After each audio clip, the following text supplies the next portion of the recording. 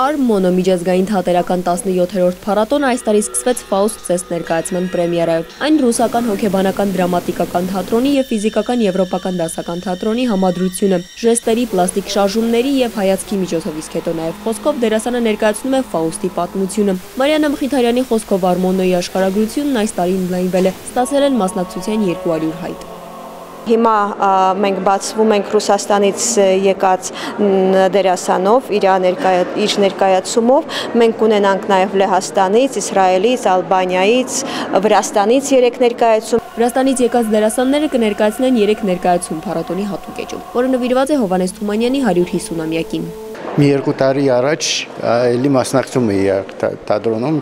բայց մասնակցում էի ռուսական թատրոնի ներկայացումով, ասում եմ Նիկոլայ Գոմիլով, եւ հիմա արդեն 2 ներկայացում է, իմ 2 ներկայացումը կլինի այդ փառատոնում։ Փառատոնին կմասնակցեն նաև 3 մարզային թատրոններ Էջմիածնից, Գորիսից եւ Աբովյանից։ Մինչև մայիսի 5-ը Երևանում եւ Աբովյանում բեմ կբարձրանա 22 մոնոներկայացում։ Ալադավթյան, Արամ Գրիգորյան, ժամը լրատվական։